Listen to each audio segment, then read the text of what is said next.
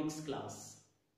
Today we will discussing a new topic, advantages and disadvantages of globalization. In the previous session we discussed what is globalization and MNCs. Globalization is a process in which rapid integration or interconnection between countries in the world. MNCs are played major role to strengthen globalization. What are the advantages of globalization? The first one, the globalization, it plays greater choice into the consumers. The consumers have great advantage into the marketplace because variety of product, low price product, high quality products are available in the market. Before the entry of MNC or globalization in India, very few products are available and the prices also comparatively bigger than at present. So nowadays in India the consumers, they have greater choice into the market. This is the first advantages of globalization. The second one, some of the Indian companies, they acquired the status of MNCs. Due to the effect of globalization and stiff competition, some of the Indian companies are acquired the status of globalization. Examples, Tata Motors, Infosys, Asian Paints, etc.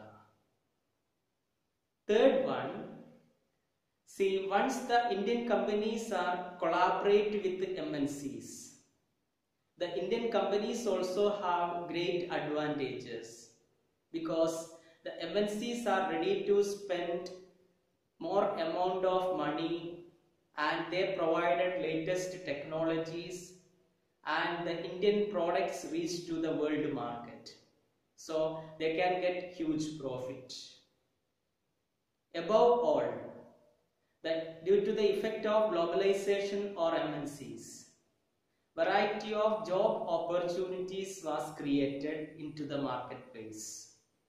New industries was set up like the cell phone service and electronics. These fields, the variety of job opportunities was created. See, these are the main advantage or merits of globalization in India. At the same time, the globalization, it resulted some of the demerits and disadvantages also. First one, the globalization, it highly affected the life of small scale producers. Once the small scale producers, they fail to compete with the MNCs. Most of the time, they shut down their units. It resulted their life into dark. The second one, it is that many of the workers who are they earlier worked in the small scale producers, their industries, many of them are fall into jobless. Their condition also miserable. If the MNCs are ready to provide jobs, it is not the permanent way, temporary way only they are providing the jobs. So the MNCs, it highly affected the small scale producers and workers in our nation. Not only MNC, due to the effect of globalization, some problems was faced by the small scale producers and workers. The small scale producers, they shut down their units because of the stiff competition in the market. And many of the workers, they are falling to jobless and they don't get any permanent job. Only temporary job was get by the people due to the effect of MNCs. And above all, they don't get any fair profit or benefit. At the same time, we can conclude this topic with one sentence, that is, the impact of globalization have not been uniform. The impact of globalization have not been uniform. Of course, it is right. The impact of globalization was different.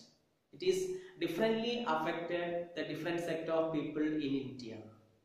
The first one, already we noticed that the consumers have great choice. At the same time, it highly affected the small producers as well as the workers in our country. But at the same time, some of the Indian companies have great advantage. They reach to the status of MNCs like Tata Motors, Asian Paints, Infosys, etc. But at the same time, creation of CES or Special Economic Zone, it resulted many of the peasants, they fall into landless and their future life was dark. So, in conclusion, the impact of globalization have not been uniform. Dear students, hope you understood well. We can see the next session. Thank you.